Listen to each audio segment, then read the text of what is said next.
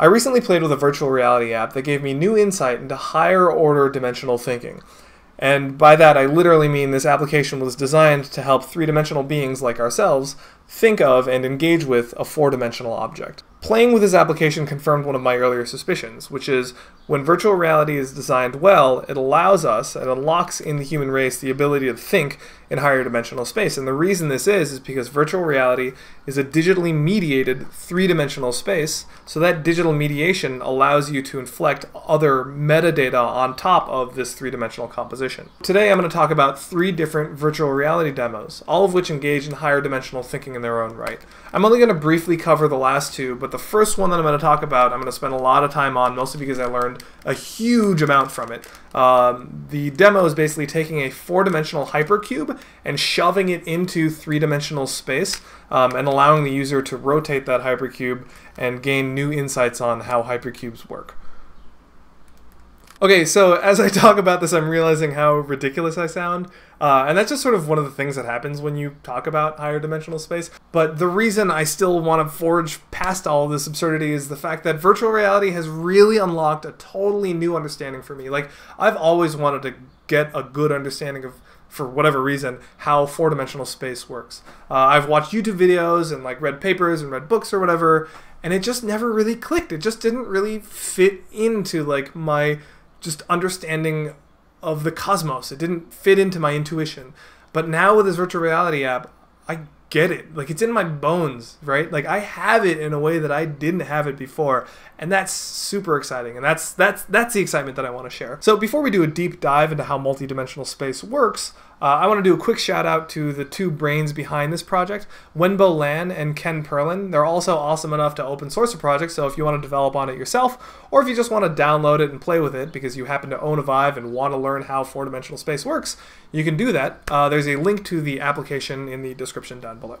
Now, before we jump into the VR experience, I want to talk for a moment about what it means to take a higher dimensional object and shove it into a lower dimensional space. So here we have a 3-dimensional cube, and it's being shoved into a 2-dimensional space, which is the screen. Now, what's happening in this particular case right here, if you were to ignore this shadow altogether, is that you are seeing this cube as represented as nothing more than a square, right? Not super descriptive when it comes to cubedness. So typically when it comes to representing higher dimensional objects in lower dimensional spaces, we will rotate that object a bit so that we can get some offset. So this is probably going to be more descriptive than the square we just saw, right? And as you'll notice here, this line happens to be larger than this line, and that's because this is a perspective projection. In other words, the camera location happens to exist in this 3-dimensional space. It's not off towards infinity. And it just so happens that when you do that, then objects that get close to the camera get larger and objects that get further away get smaller. Alternatively, instead of perspective projections, we do have orthographic projections. So in this ortho projection, let's say this is the yellow side and this is the red side. This is usually used for more technical drawings to have an understanding of like schematics or maybe blueprints. And this means that the camera is not existing in this 3-dimensional space, but it's off towards infinity, and it has a projection of all the pixels just sort of flattened against the 2-dimensional space here. When it comes to cubes in 2-dimensional spaces, we have a bunch of patterns that often look like this, right? So here is a very boring cube in 2-dimensional space. If you were to rotate it 90 degrees, you get a cube that looks something more along the lines of this. If you were to do this, then you get something more along the lines of this. This is called isomorphic projection. Another common technique for drawing cubes in 3-dimensional spaces is to just have 2 squares that sort of overlap each other and then connect the vertices with all these lines. And as you draw these lines, you'll notice that you're creating new faces instead of just the bottom and top square. You also have this square down here, this one on the side, this one on the side, and this one on top. The only reason I'm bringing up all these patterns is that they become sort of evident when you project a hypercube into 3-dimensional space with an orthographic projection, which is what this Vive app does. So why don't we go ahead and just jump in and play with it. Great, so here we are inside the VR experience, and as you can see, we are projecting a four-dimensional hypercube into three-dimensional space. And as you can see, this is also a very, very boring projection. It looks just like a cube. This is very similar to when we took a cube, a three-dimensional cube, and projected it onto a two-dimensional surface and only drew a square, not super descriptive. But remember, to make it more descriptive, all we have to do is rotate it. And in this app, all you got to do to rotate is put your controller inside, pull the trigger, and move your hand around a bit. So here we have a projection of a four-dimensional cube onto a three-dimensional space, and as you can see, very similar to how we create 3D cubes on 2D surfaces by drawing two squares and drawing a bunch of connective lines, here we can draw two cubes and have a bunch of connective lines to fit those cubes together to create a projection of a hypercube. Now in a two-dimensional projection of a 3D cube, when you draw connective lines, you're actually creating a bunch of other squares. Here, when you're drawing connective lines, you're creating a bunch of other cubes. And this is one of the first revelations that I've had when I started playing with this, was that, oh, a hypercube is nothing more than a bunch of constituent lower-level cubes. In the case of this hypercube right here, we have the bottom left, the top right, and then the connective lines will create a bunch of other cubes as well. 1, 2, 3, 4, 5, 6. In total, a hypercube is comprised of 8 three-dimensional cubes. As I kept playing around with it, and actually the first half hour is me just doing this, but yeah, as I started playing around with it, I noticed that there are a bunch of other projections that just made a bunch of really cool patterns. So if I just offset it in this dimension, you get some things that don't feel super descriptive, but they are still cool nonetheless. If you offset it in 2 dimensions, here, let me rotate again. What you get is this really weird, interesting thing where you have, the surface that is closest to us is actually the projection of a 3-dimensional cube onto a 2-dimensional plane, right? You have this square up here, you have this square down here, and you have all the connective lines that put them together, and you get the sense of a cube that exists down here. And in fact, what I can do is I can rotate this hypercube to make this 2-dimensional-ish cube feel more like a 3-dimensional cube. See, here's the volume inside that cube as I keep going. Right, that cube now is really big. Another interesting set of projections you can play with is by offsetting a cubes like this. So you have this cube down here and then this cube up here, and then playing with how much they're offset and getting a sense of what that looks like. So here they're just barely offset, there's a huge amount of overlap in between them. And then here, there's just a little bit of overlap in between them. Remember, the bottom cube is here, the top cube is here, and so they're overlapping just a little bit. Here, there is no overlap at all, or there's only 1 point of overlap. And there's something about this that just feels like a 2-dimensional isomorphic projection of a 3-dimensional cube, right?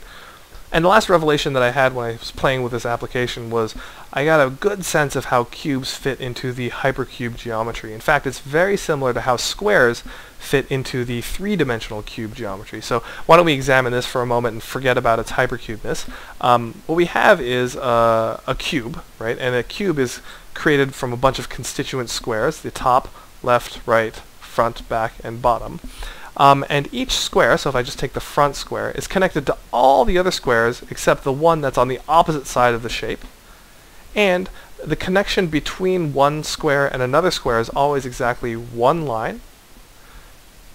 Now if you take this learning and you bring it into the hypercube space, well, you'll notice that each cube is connected to all other cubes except the one that is on the opposite side of the hypercube.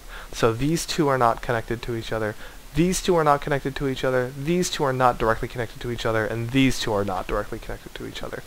And then any cubes that are connected to each other are connected through one lower dimensional object, which in this case happens to be a square. So this cube and this cube are connected through a square, this cube and this cube are connected through a square, and this cube and this cube, etc., etc. Now I'm not going to pretend to know everything about hypercubes, but I am going to say that this application for sure helped me gain a better understanding and appreciation of how hypercubes work, so that when I'm trying to understand how four-dimensional space works, I'm not just sort of standing in a room imagining my body being projected in perpetuity in a Euclidean dimension, right? Like, I don't need to think about like multiple universes and like hyperspace or whatever. All I have to do is like jump in and program an application to do this stuff for me, and I get like a more granular, intuitive understanding of how this stuff works. So I have another application that I wanted to show here, which basically depicts the fourth dimension in a different way. Instead of a fourth dimensional spatial Euclidean dimension, it depicts the fourth dimension across the dimension of time, which I'm hoping is very useful when it comes to dance education. So let me just fire that up and I'll be right back. So one cool example of where you can encode a bunch of additional information into your three-dimensional spaces is this little app that I've created. And all it does is it, gives your hand, your controller, the ability to leave a trail when you pull the trigger button. So you can leave a trail, and then when you pull the grip button, the trail will disappear. Now, I sort of developed this because I'm really interested in human motion in three-dimensional spaces. I happen to also be a teacher of dance, and the form of dance I do is called liquid, which is rave-style dancing. And in this case, this particular dance move is called the figure eight. It might not be evident why it's called the figure eight, but if I were to leave a trail like this, becomes pretty damn obvious why we call this the figure eight. It is this nice repeatable motion that you get to do over and over and over again. And all I'm really trying to point out here is that virtual reality is a phenomenal way to pack in extra information to encode it into three-dimensional spaces.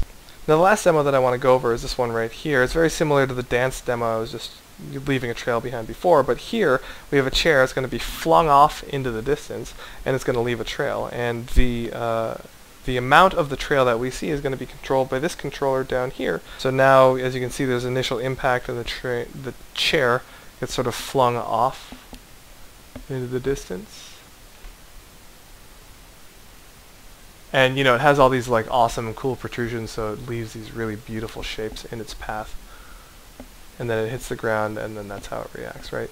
So now, look at how cool this is, right? Like, I mean, I would, if I had all the resources in the world, I would definitely want to make this into a sculpture. I mean, it's just so beautiful. But, I guess just to note, like, how meaningful it is and how much data there is in here, I guess it just sort of goes to show that now that we have VR, we can really start becoming four-dimensional thinkers.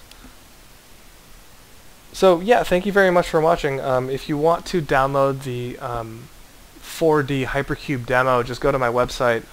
Thanks to Ken and Wenbo for allowing me to not only feature the work, but also to offer a download. If you want, that stuff is completely open source, so you can go to the GitHub repo to download and play with that yourself. Additionally, I don't know, I guess all I want to point out is that, like, to me, VR is not just like it's pretty awesome to be able to have immersive experiences and to make first-person shooters that are super immersive or whatever, but really what the power of VR is to me is the ability to pack in additional information inside your 3D experiences to be able to embody higher dimensional thinking. So thanks again for watching, and I'll see you next time.